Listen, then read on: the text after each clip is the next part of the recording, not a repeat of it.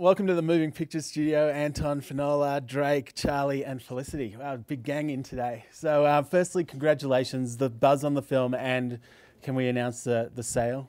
So, please tell us, Drake, sure, what's happened to the film. The film is going to be distributed by Paramount later this year, and we're very excited about it. Talk about the speed of turnaround on this film from, like, you know, we've seen you here the last 2 years, firstly at Sundance and Sundance last year, with douchebag. A lot of people wanted to just print D-bag, and there was all that sort of stuff. But and then turning around, doing this film within the year, bringing it back and having this sort of a welcome for it. How's that been in your, like, just in your head?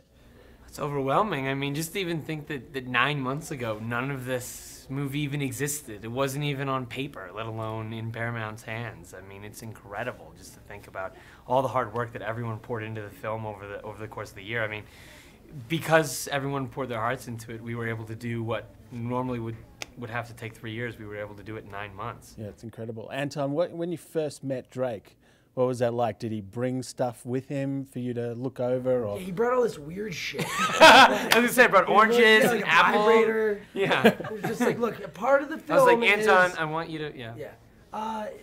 No, actually, we met because I know Jonathan Schwartz, who's a, Great. Drake's collaborator.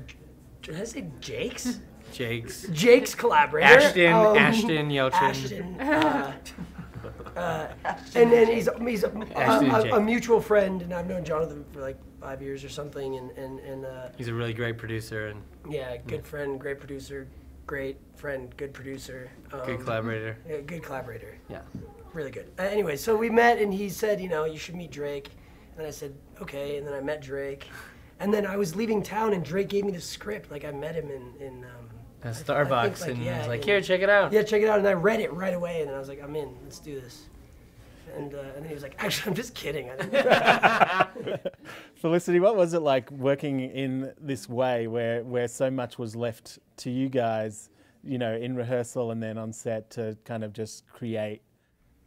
I think it's a very rare opportunity to get to work like this. Obviously, most things there's a script and there's dialogue, and you have to hit certain points and there's a structure, and this was very freeing, and I think we all found it just an incredible experience that Drake managed to create an environment where we could just see what happened in the moment without too much pre-planning and it being too contrived. There's not too many ums and ahs in Shakespeare. No, exactly. If you and ah, you've lost it. And so for you, with the background, obviously your mum was involved in improv and you've been around that scene for a while. Sure, yeah. To be able to mirror that, not with broad comedy, but with subtle drama. Yeah, but with drama and moments of humor, of course. Was that just a unique experiment for you, or how did that decision come about? I mean, just because I think that it's hard to really get organic, really genuinely organic performances unless people are talking on top of each other, and it's totally not rehearsed, and it just kind of is happening. But the key is to find actors that can really embrace it and execute it, and these actors absolutely embraced it and made it happen. Yeah, embraced it but did not execute it. Yeah.